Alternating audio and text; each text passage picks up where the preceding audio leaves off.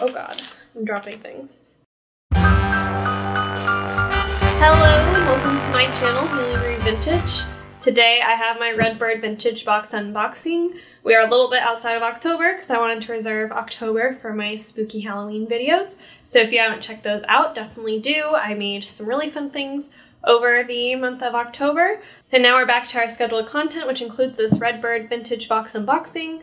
So this is the Lorraine, which is 6 items, and they include clothing. This is a subscription. I get it once a month. It is $100. You can use my code HaleyMarie10 to get 10% off your box. This one I actually, again, did no requests, so usually they have their request videos. I'm very excited. I have a really busy and kind of stressful week ahead of me. And yeah, I'm excited. No requests. No idea what's in here. This is the second time I've done it, and I'm really, really excited. Oh my god. I swear. Okay. We're struggling a little bit. There we go. So, as usual, I struggle to open. Here is the inside. It's super fun. It's funny because there was a while where I couldn't show the inside of my box because things would get really like shaken in the mail, but lately it seems like my mail has been arriving intact. So we have the little frill piece. I don't think I have a pair here. Oh, and this one has its like ear pad on it. This is a really cute earring. I wonder if I'll maybe make it into a dress clip. It's just kind of nice and brown and generic, super usable. And then I have my letter. Dear Haley, we hope you love your box this month, Sarah and Karen. So we have the jewelry. I love boxes that I have no idea what I'm getting. Like I said, this is the first one in a while that that's been the case for. Oh god, I'm dropping things. First up, it looks like we maybe have a goldstone ring. We'll see. Yes. Oh my god, I'm really excited about this. I really like this type of stone. It's a little bit big, but it will fit my middle finger just fine. I will show close-ups, but goldstone is that kind of like sparkly orangey stone. And I really do like it, so I'm excited about this ring. And yes, it fits my fingers. You know, for all the rings that I seem to not wear frequently, which is on me. I do love rings. Ooh, and then we have the little studs. These are really, really pretty. They're pretty like inlaid flowers, I think. But I think those are really, really cute too. I feel like they, at this point, just kind of know I like the like inlay things.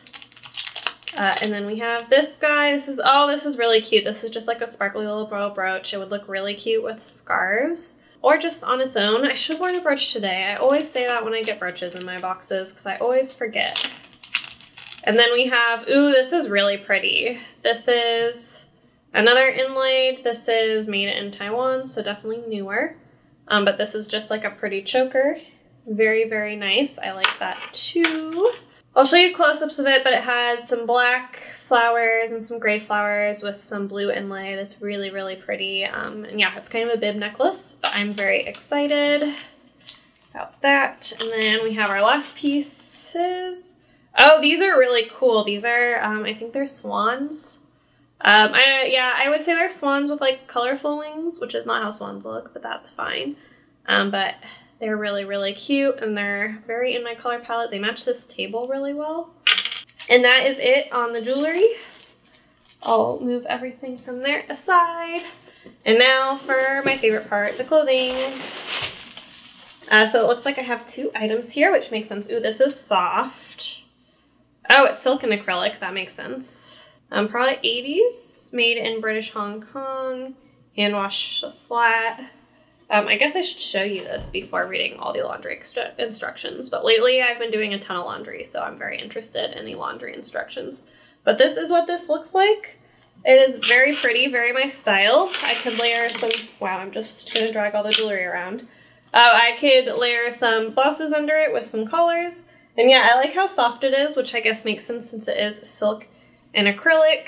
And it is a Robert Scott. And yeah, like I said, it was 52% silk, 48% acrylic, which is interesting because I recently learned from the Clotheshorse Podcast that a lot of times that's based on importation laws, which is really interesting. I should probably link that down below. I've been on a huge binge. And I already only buy vintage, but I definitely will continue to only buy vintage.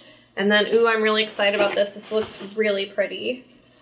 This is what, probably 60s or 70s? Oh, I love this. This is, oh no, this, who knows? Actually, this is exciting though. This is a Pendleton. It's made out of Portland, Oregon. It's this really beautiful teal and yellow plaid. I really hope it fits me because I think it's so freaking cute. 100% virgin wool, warranted to be a Pendleton.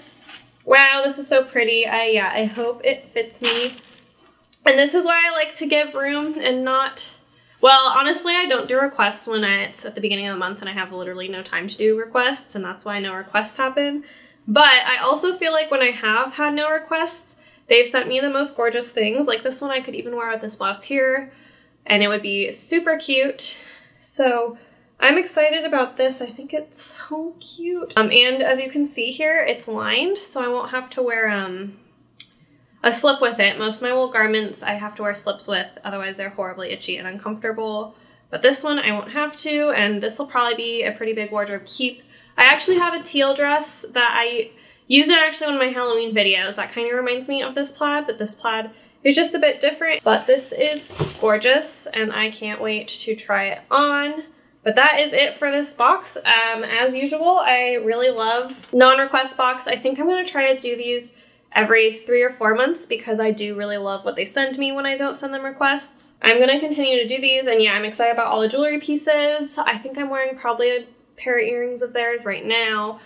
They've definitely figured exactly what I like out with the jewelry, so that's always fun. But that is it for this video. If you enjoyed it, definitely hit that thumbs up. It really helps me out.